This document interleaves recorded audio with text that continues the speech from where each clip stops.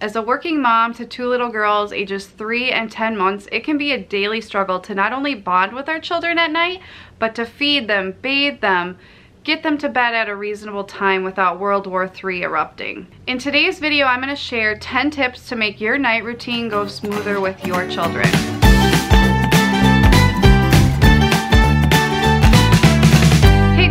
Sarah here from Work Life Glue, where we glue work and life together one piece at a time. We are on a mission to help you balance work and life and everything in between. So make sure you have that red subscribe button clicked so you can get more tips and tricks on Mondays and Wednesdays.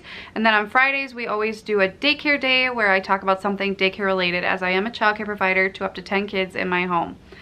So today's topic is all about night routines. We have worked really hard to perfect our night routine. We only get a couple hours with our girls at night after the work days are done. And so we really try to maximize that time, make it work smoothly so we're not having fights, we're not having drama, and we are spending time together and getting everything done, working smoothly. And I'm going to share the tips of how we do that. Now, granted, some nights we go for walks, we have to run errands, we have swim class, we have dance class, but this is just tips for a typical night at home, or you could also try to integrate little pieces of these on a busy night as well. So my very first tip, if possible, try to meal prep in advance. I know a lot of people do this for lunches, but I would highly encourage you, if possible, to meal prep in advance for your suppers. We recently started using this awesome online website called 5 Dinners in 1 Hour, and basically you spend an hour on the weekends prepping out, assembling 5 different dinners for you to cook at night. And they have a clean eating plan and just a classic menu, and the recipes are awesome. It's so simple, laid out. They give you the grocery list and everything, and you can pick and choose recipes. There's so many to choose from, and we have been loving it. Now, we don't typically do 5 dinners. We typically do 3 for our family of 4 and use leftovers, because here and there we also will just make up like a breakfast for supper kind of thing. But on the nights when we need a quick dinner, everything's all ready, and we don't want to eat like a ton of processed stuff. It's so easy. There's crock-pot meals, there's like 30-minute put it in the oven or one-pot meals, and it's just a time saver. Now, there are other ways to do this as well, but this is what we've been using and loving. Tip number 2 is to set up activities for your children to do while you're making supper. We tend to either divide and conquer when it comes to supper, but more often than not, it's one of us home, or we're both trying to do different parts of getting supper on the table. And now that our girls are getting older, especially our oldest, she will get into everything and be kind of like undoing everything we're trying to do if she's not working on a specific task. So we have a cabinet full of coloring books, puzzles, crayons, paper, as well as these really awesome highlights puzzle books and the High Five magazines. Now, she's 3.5, and so Highlights makes these awesome puzzle books that come every month. You pay a monthly fee, and they have seek and find type of puzzles, they have stickers, they have find like the funny things going on.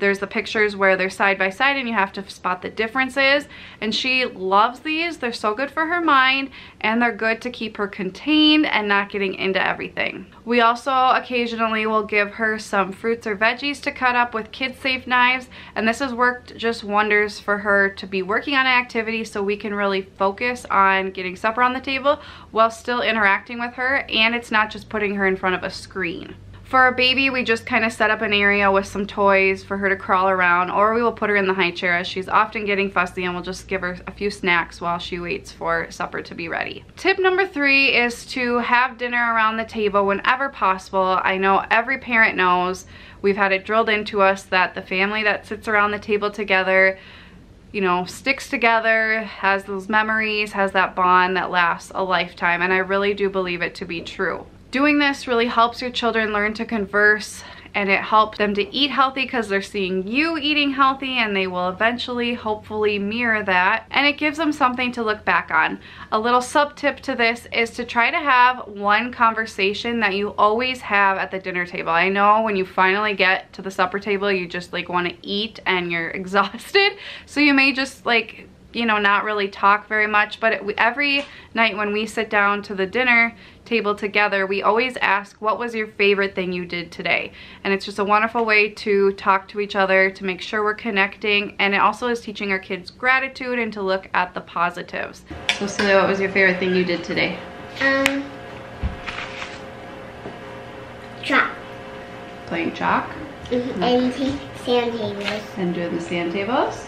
Another really cool thing I found to go off of this is these conversation cards. They have all different kinds, but there's one specifically for families. So you could have like one child each night pick a card and everybody goes around and answers that question. I just think it's such a wonderful way to think of new things to talk about at the table, because it may be your only time in the day where you're all sitting down together. Tip number 4, if you have a picky eater, my best tip as somebody who's not an expert in this area but works with kids a lot is just to try out different things. Every kid is different, every situation is different.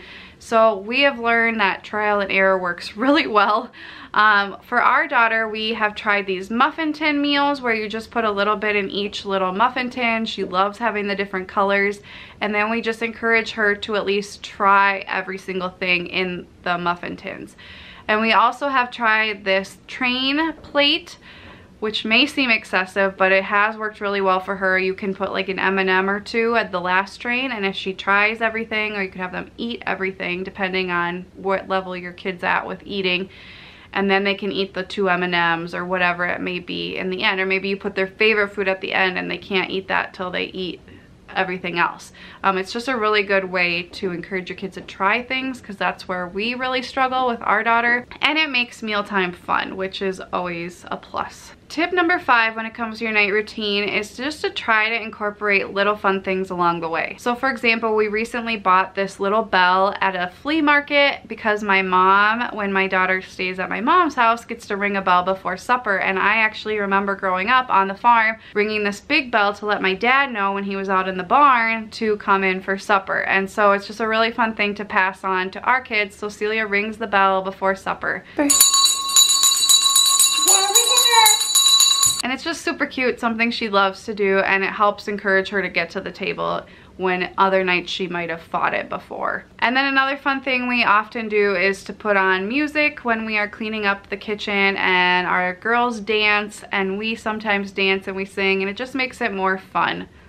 Piggybacking off of that, if there's something your child really resists doing, try to do something fun to lure them to that. Like the bell we talked about, when it comes to bath time, we use colors, these little color drops that you can add to the water to make different colors, and it just makes the water different colors, and you can mix colors. Our daughter loves this. She's obsessed with how you can make different colors from other colors.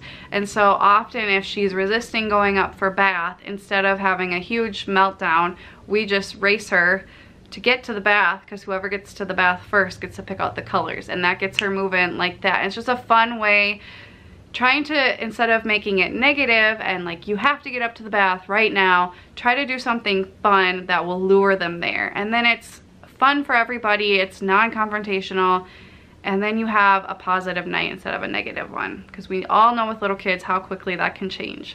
Tip number 6 is just to try to fit in some kind of quality family time if you are able. Even if you have just 10 minutes at the end of all of your night routine, getting the baths in and everything, try to do something as a family. We occasionally will pull out a kids game. The great thing about the little kid ones is that they are very quick, so we'll play one of those occasionally. We love to watch cupcake decorating and cake decorating videos, so there's lots of them that are just 10 minutes long with lots of different cakes that are getting decorated. So we'll sit down and watch one of those before we head off to bed. Or often we will go for just a little walk around our neighborhood and then come back. It's also just a great way to connect, and it just gives you something at the end of the day to just fill your heart up with joy instead of just doing the same things over and over. Tip number 7 is to try to make bedtime about bonding. Some parents will both put each kid to bed together. Some parents will split it up. We tend to split it up and really tell our kids that it is all about that quality time, especially since our oldest really resists time with her dad because she's a mama's girl. We tell her that this is Papa's only time with her. This is their special time during the day, and he will be so sad if he doesn't get to read her books. And so when we're having that 10 to 15, 20 minutes before bed reading books and singing songs, we really try to bond, say funny things, ask about their day. I often will ask our oldest daughter Celia what 2 things she's thankful for. We'll pray together. I'll ask her if she has anything she wants to pray for. And it's just such a wonderful time to get that one-on-one time with your kids, especially if you're both working parents and you don't really have that time any other time of the day. Tip number 8, when it comes to bedtime, really try different things and see what works for your kids. We have tried so many different things with our daughter Celia, and maybe you have a child who just goes to bed and it's great, but we do not. So I just encourage you, if something's not working, try something else. We have tried so many things. I have a whole video on bedtime and nighttime routines. Routines work really well. What we have been doing lately, I want to talk about in case it could help you guys, is magnesium supplements, because they help calm your child. We also do give her these calming pills from Highlands. They're all natural, but they also just help to calm the child. We use lavender essential oils before bed on her body and on her pillow. Bubble baths at bath time, because regular baths were making Celia kind of crazy and energized instead of calm. So now that we've integrated bubbles every time, it really helps calm her, because it's not as much like splashy play. It's more just like playing with bubbles, which are soft and fluffy, and I've noticed her becoming a lot calmer through that. We use a sticker chart for staying in bed that in the morning she can put a sticker on. And on top of all that, because we have a very strong-willed 3-year-old, we put gates up in her door. I resisted doing that for the longest time. I don't know why. I just kept trying the same thing over and over and over again, and it wasn't working. And finally we put the gates up because I honestly thought she would fight it, and it worked wonders. I think she just needed a physical boundary of you can't come out, and it's like overnight miracle. I don't know, but just that combination of everything really works. So I just encourage you guys, try different things. Don't feel like a failure if something's not working that some expert says is supposed to work. Try something else, because chances are something else will work for your child. Tip number 9 is to do a couple things at night to make your mornings go smoother. There's so many things we could do at night to make our mornings go smoother, but as working parents or even stay-at-home moms who are just exhausted by the end of the day, it's not realistic to like do everything at night. But a couple things we do every night to make our mornings go smoother. Number 1 is delay brew our coffee. We get all the coffee grounds in there ready to go, and then we delay it for the morning. That way when my alarm goes off at 4 a.m. Yes, I wake up at 4 a.m. Make sure you look in the description below, and I'll leave a link to a video of why and my morning routine. But just having that coffee already ready lures me out of bed before I want to get out of bed, and it's just so easy. I don't have to worry about making coffee in the morning, and I can just get up and enjoy it right off the bat.